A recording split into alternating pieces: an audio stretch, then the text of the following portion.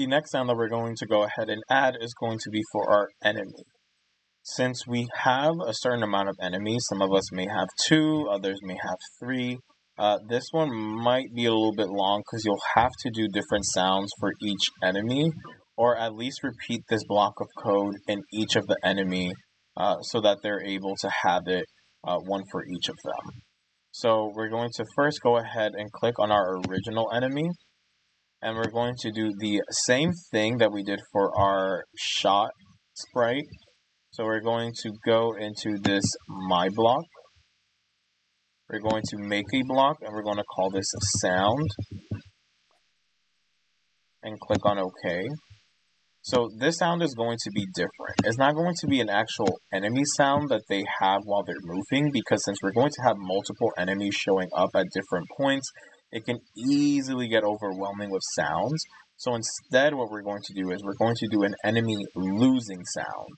So this is going to be specifically played when our enemy is in contact with our shot sprite and they automatically lose.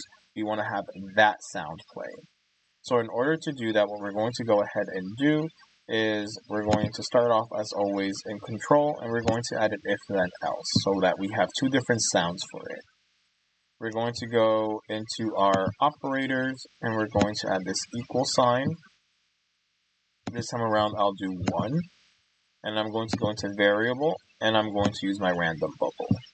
So since we've already set up our random bubble, it's easy for us to use it, and since it's for all sprites, we're able to access the same thing as our shots without having to worry about creating a brand new variable and doing the same setup.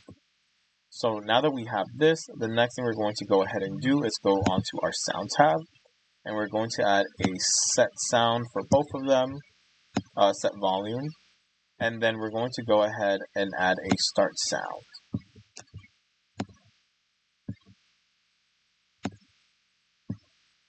Next, we're going to go ahead and go to the sound tab, and we're going to choose a sound, and we're going to go ahead and find a sound for our creatures. I'm just going to go ahead and maybe go to one of these animal sounds, maybe use a growl, and maybe a grunt, and I can maybe play around with the sounds, maybe make it slower or louder if I wanted to.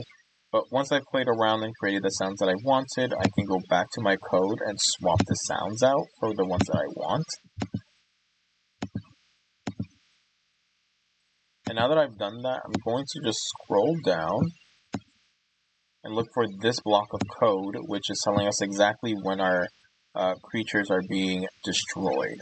So here is where we're going to go into the My blocks, add the sound tab, and we're just going to add it in between the change score by 1 and the delete this clone. As always, it's good to test out the sounds just to make sure that everything is working, but once it is, we are free to move on to the next step.